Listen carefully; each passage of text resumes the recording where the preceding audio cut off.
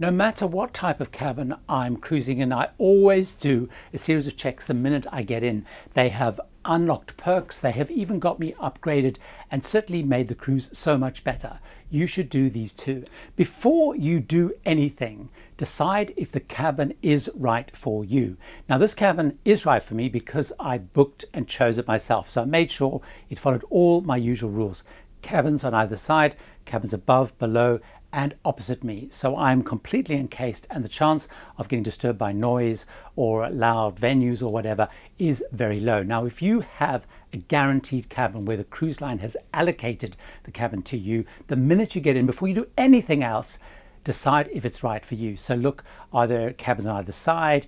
Is there any noisy venues? Is there any things you hadn't realized, like obstructed views or whatever it is? Decide if the cabin is right for you based on first impressions. If it's not, don't do any of these checks. Go to guest services and try and see if you can move to a different cabin. Then for me, it's all around the bed. Now obviously the minute you walk in, you can tell if it's set up in the right format, king bed if that's what you're wanting, 2 twin beds. If it's not laid out as you want, it's very simple. Write it on a list to ask your cabin steward to get it changed. That's one of the things I start to do, is draw up a little list of the things I want to talk to the cabin steward about. For me, there's also a couple of other things I do. Now I am particularly obsessed with pillow types, so I try and see if any of these are feather pillows. If they're not, I ask the cabin steward for a feather pillow. No matter what line I've been on, whether it's a fancy one with pillow concierge or not, they normally can track down a feather pillow. Also check if the bed is too hard or too soft. If it's too hard, they can normally bring you a little mattress protector which will make it a bit softer. If it's too soft, they can often bring a plank or something underneath to make it a little bit firmer for you. Another little thing I do actually when I'm at the bed is check what my charging plugs are and if I'm going to need any adapters or whatever. Not having chargers by the bed is a real pain. This one actually has USB ports, so that's pretty good.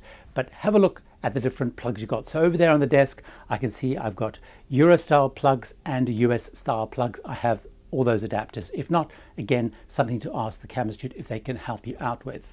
One of the big changes to cruising post the shutdown is a new approach to muster drills. So one of the things you need to do is check what you actually have to do for the muster drill. Now normally that involves watching the safety video and then going to your respective muster station and just clocking in either with your cruise card or, because I'm on Princess, with my little medallion. So you have to watch that there. It'll also normally tell you where the muster station is. If it doesn't, it'll either be in the back of your cruise card or on the back of the door.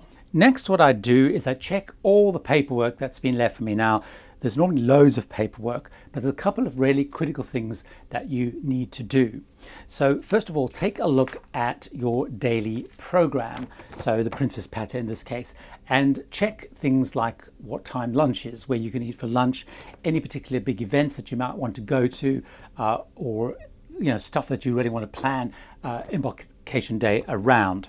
The other thing that's really important to check is in the Princess Patter or equivalent, or in any of the other various brochures that are left, if there are any really good deals. So there's often things, for example, on Wi-Fi deals, or there might be drinks package deals. So check if there's any particular special offers that are being offered. So for example, on my last cruise, they were offering a 10% discount for your first spa, 20% if you book 2 spa treatments, 30% if you book 3. So look for those and see if any of those are interesting, because embarkation day will normally have special offers. The next thing you need to do is check if there's anything that you need to actually do on embarkation day. I've got a little thing here because I have booked a helicopter tour because I'm going in Alaska, and there's certain weight restrictions and you have to fill this out within a certain deadline. So check if there's anything else that you absolutely need to do that day other than the muster drill. The other thing that I like to look for is if there are any things linked to my status. So for example, here there is a letter from the Future Cruise and the Captain's Circle, so that's the loyalty club, and it actually lays down for me here what my actual perks are at my particular level on Princess, which I'm not a particularly high level, so I don't get a lot. Although I do get, for example, I didn't know this, I get a lounge access every evening for canapes. I've been invited to a party, and that gives me a list of a couple of other perks I've got. Priority disembarkation, I get money off Wi-Fi, I get discounts off spa, I get discount off the photo gallery, again all linked to my status. Now if you don't have one of these in your cabin, the thing that I would recommend you do is go and see the loyalty manager. They're often the same person as the future cruise sales, and ask them, based on your status, what are the perks? Now, I've been on many ships where I hadn't realized the amount of perks I could get. So, for example, on my last cruise, I discovered I could get canapes every evening. I could get certain drinks in the minibar and so on. So that's the thing I always check. What perks am I going to get?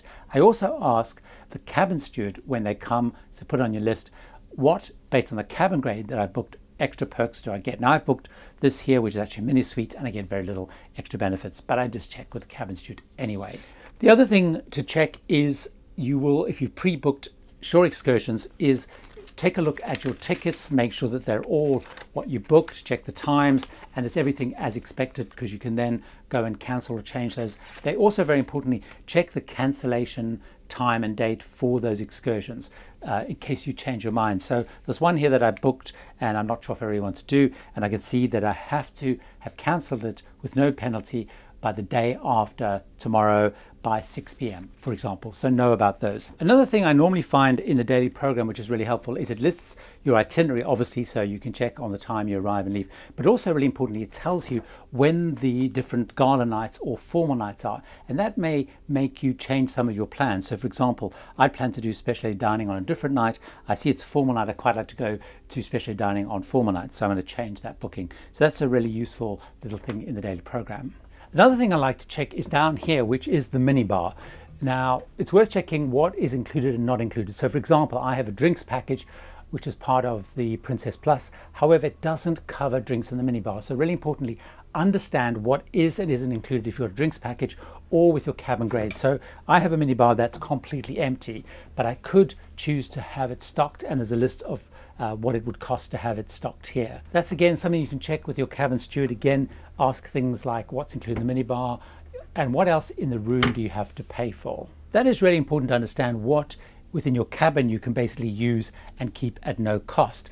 Many people learned the hard way, for example, on Virgin Voyages, where everyone got very excited because they found these little packs of sort of sex aid toys thing. There's another little pack of sleep aids, and many people got very excited, used them, and suddenly discovered they were getting charges of $30 or $40 on their account because they weren't free. They had a charge to them, and everyone ended up paying for those. On my last cruise, though, there was many items which were left around the room because I had been upgraded into a suite. But if I'd taken any of those items home, there were quite big charges. So the bathrobes would have cost like $60. The umbrella was $25. Early on, I take a look at the air conditioning, both to see if it's working well and also what the sort of the noise is like. If you come into your cabin, you find it's really cranked down really low, but the room's hot, it probably means that it's not working that well.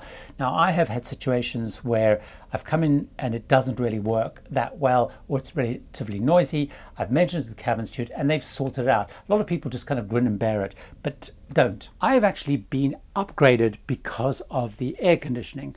I was once on a Princess cruise, not this one, and there was big rattling in the air conditioning. I reported it. They sent an engineer. They just couldn't fix it because there was some unit that needs to be replaced and they couldn't get it to another port. And they actually moved me to a better cabin. So that shows the importance of checking the detail. Once that's all done, of course, it's time to unpack once your case has arrived. One of the things I actually like to do is understand where the storage is. Now, many cabins have all sorts of hidden storage. This cabin actually doesn't have that many, but often you might find stuff high up, but really importantly, of course, underneath the bed. So normally underneath the bed, big suitcases will fit under there, and that means you don't have them clutching up in the cupboards or somewhere in the room. But trying to find little secret bits of storage is sometimes quite fun, and you'll often find quite a lot of it. I haven't tracked any down in here. A few bits and pieces in the storage area is this actually has humongous amounts of coat hangers, but many cruise lines don't give you many coat hangers. So if there's not enough coat hangers, just ask them. I know people who pack and bring coat hangers, but they've got loads. Also, the safe. Make sure that the safe is working. So this safe is working, and it's really good because Princess didn't used to always have them. So check, have you got a safe? Does it work? If not, get it reset. Often the batteries can be low, and again, people haven't bothered. My philosophy is I've paid good money to be in a cabin, so it needs to be right. So doing these checks early on could make a really big difference. Upgrades, improvements, changes, perks, make sure it happens. If you want to know how to get a good cabin every single time, watch this video where I talk about how to get the best cabins and avoid the worst cabins no matter what grade you're in, starting with the one single tip that guarantees you will get a good cabin. That works for me every time. See you over there.